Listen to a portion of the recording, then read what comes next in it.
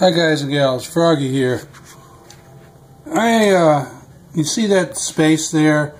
This is the rear brake cooling vent on a C5 Corvette, and I caught something, a cone or something there, and what I'm going to do is I'm going to take this vent off. I'm going to show you how to take it off. Then I'm going to do a little bit of a repair, see what's going on with that front edge of it. It should be completely flush, and I'll have to take off the fender liner, the rear wheel, the fender liner, and so that's what we're going to do today. We're going to jack it up, of course. I use one jack under the rear subframe on this car, and put some jack stands under there to be safe. You're going to find, I don't know how many, I'll tell you how many when I get them all out. You're going to find a whole bunch of these 7mm bolts. I got a little nut driver. I think that's probably the easiest way to get them all out. Just like that. Okay, so let's go find them all.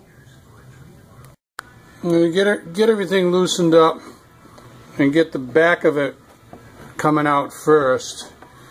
I got 1, 2, 3, 4,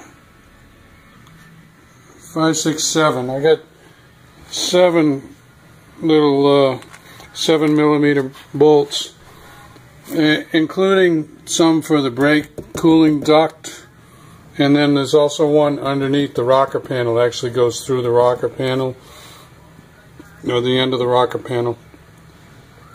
And I think the hard part is going to be just to lift it out of this edge here.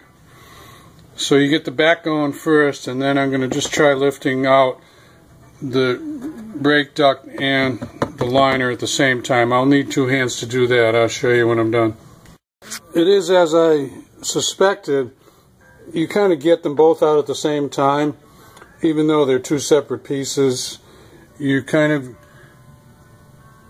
You drop back the back part, you push in over here where the brake duct is, and that gets it away from this lip, and then once you get it away from the lip, you just kind of lift it up over the lip. So now we have access to the back side here. Let me give you a little shot of that. Lighting. There's the back side. 1, 2, 3. It looks like 4, maybe 1, 2, 3 or 4, whatever. I'll get to it, and then that'll come right out. Okay, there it is, and it's 4 8mm nuts, and it comes off, and here we can see what I've got to work with here. It's like a 2-piece, a backing plate, and then a front fascia, and the screen is sandwiched in between there. So, of course, I'm not going to take it all apart. I'm just going to try to fix this front end of it. Can't see it very well, sorry. Oh, there, you can see it. Just something got jammed up there. So I take it to the bench and see what I can do. I got some gravel that was stuck in there. The trouble is this bent piece is sort of like a permanently bent piece of plastic, and it's going to push out on the piece that I want to lay flat against the bodywork. So what I'm going to try to do is heat it up with a little MAP gas torch and see if I can flatten it out. I don't think I'm not going to try to melt it back together. I think I'll use some plastic epoxy in there, but I just want to try to get that bend out of it. See that kink? Well, that actually worked great. I just used the torch on it, the lowest possible heat that I could. I think you could even use a candle. And I got the kink out of it. I just took some pliers and pressed down on it, and it actually caught fire, so just, you know, blow it out if it catches fire, but it's very easy to heat up. Absolutely. So now it's flat, and I'm going to epoxy it together, and then I'm going to try and do a plastic coat finish on this. I'll just clean up and tape off the wire, and then shoot it with plastic coat. See how that looks. So I shot that up with brake cleaner to clean it up and make a good clean surface for the plastic epoxy. I'm going to use this this plastic epoxy. I think it'll work okay. Sometimes it's iffy. There's so many different kinds of plastic that, and who knows what kind this is, but I'm going to try it. And it's not a place where there's a lot of pulling or pressure or tension or anything trying to pull it apart. I just want it to hold together. So we'll try that. Okay, I mixed up some of that epoxy, and I'm going to slather it in there, and then I've got a couple of clamps that I'm going to use to clamp it. Okay, there it is, and that looks nice and full of epoxy and nice and flat. So if the stuff sticks to the black plastic that's used on this piece of the Corvette, then I think we'll have a good repair there. I'm just going to let that sit for now. I got to make a trip to the store and get some plastic dip, and I'll be back. Okay, this is where we are, and sanding preparation is pretty basic, so I'm really not going to show you a video of me sanding, but I'm going to show you what I used. I used that sanding block, and I used some plain sandpaper. This is all, that's fine, that's a 150, that might be a 100, might be a 100, I'm not sure.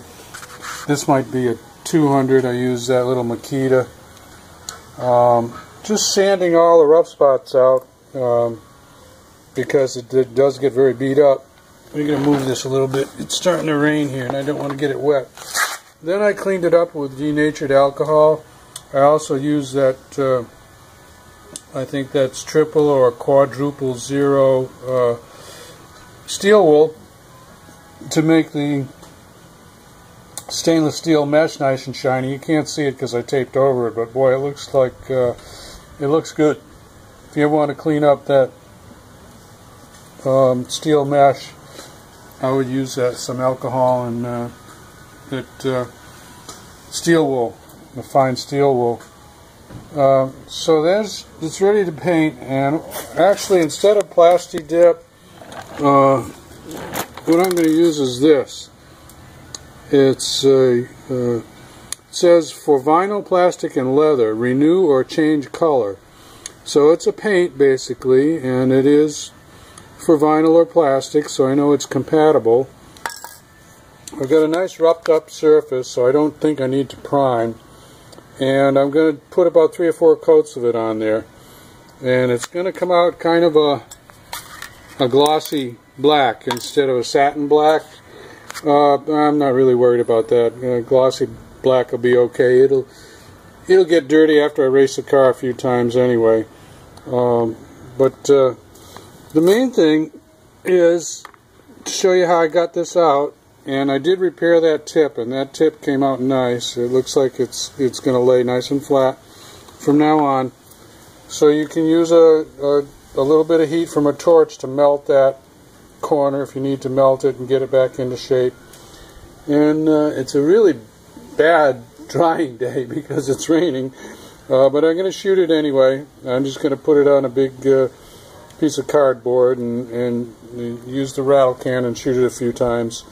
It'll dry slow, so I might have to do a couple coats tomorrow also. Gee whiz, I want to give you a shot. Well, I'll shoot one coat and then I'll give you a picture of what it looks like. How's that? Because I want to wrap this up today. I don't like my videos to go over 2 days if I can help it. So let's shoot some that plastic paint on there. Okay, I've got 2 coats on there now.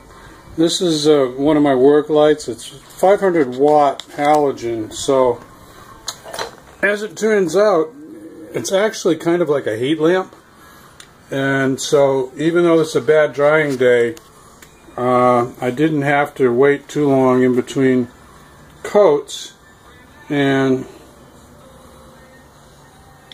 let me show you. I mean, I didn't sand this to perfection with, you know, 1000 grit sandpaper, so it's going to show some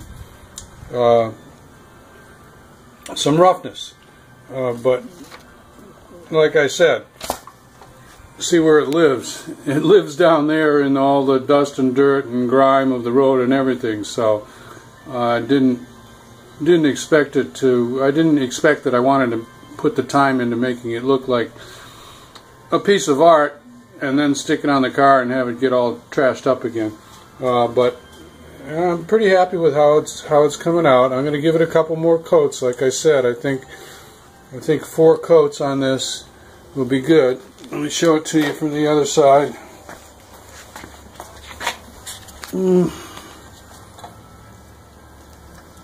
How can I show this to you? I'm really having a little trouble with the light here.